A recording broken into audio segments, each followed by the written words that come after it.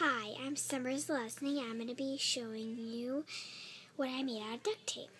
First, this is a coin holder that I made.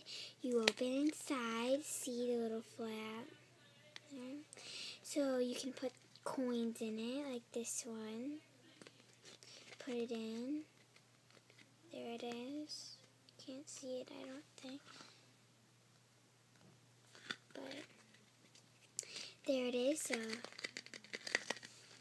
it's in there, and the next thing I did is a pencil holder, a pen holder. It doesn't matter, but so pens can fit in there. See? Whoops.